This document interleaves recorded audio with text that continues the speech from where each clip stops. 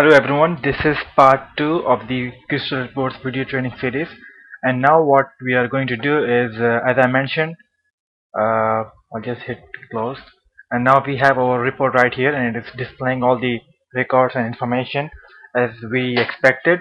But when I click on the debug button, or when I click on the run button, it is just displaying the form, the window right here. What we want to have happen is, if you want our report to be displayed, I can always go and from the Crystal Reports menu, I can always preview the report, and it will just display what is in the report.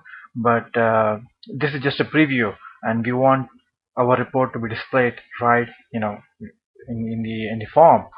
So what I do is, I'll go to the toolbox, and what I have here is, these are all the nodes or something. If you see under the reporting menu here, or the reporting tab, you will see the Crystal Reports viewer. This is a component that will allow us to view the report on the form. Okay, this is the component name. You can always give it a name that you like. And as you see on the top right hand corner, there is a small option and it says create a new Crystal report. When you click on the create a new Crystal report, it will create a blank report and it will have an extension like RPT. What we need to do right now is just choose an existing Crystal report, the one that we have already created. I'll just hit on that, and now as you can see, sure enough, we get this option, that the report that we already have, and that's all we need to do. Just hit OK, and there you go.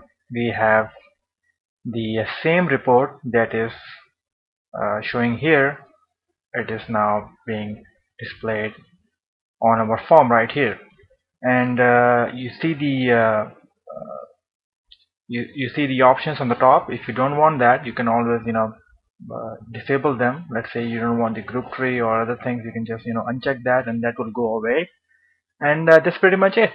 So if I hit on the save button, and if I now, for example, there are like couple of forms here, and I want this form to appear as the starter form, I can always double click and I can choose the form to be the starter form, and I think this is already set. I will hit on the save button and everything is looking good. If I just hit the start button, and let's see if we get our report inside our form.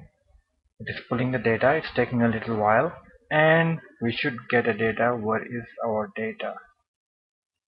It's taking a little while. There you go. We have our form and it is displaying the report, and this is a regular Windows form.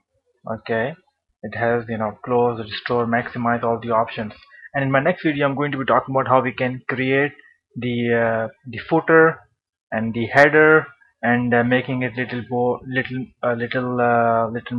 uh, you know user friendly, or making it much nicer to view, because this is just a really simple plain report. But it is showing, it is displaying what we need, but we would like to have something more displayed.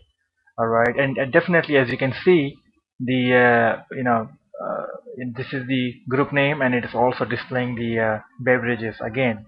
This is a repetitive information being displayed, and we don't want this. We want something else to be displayed, so we will correct that. So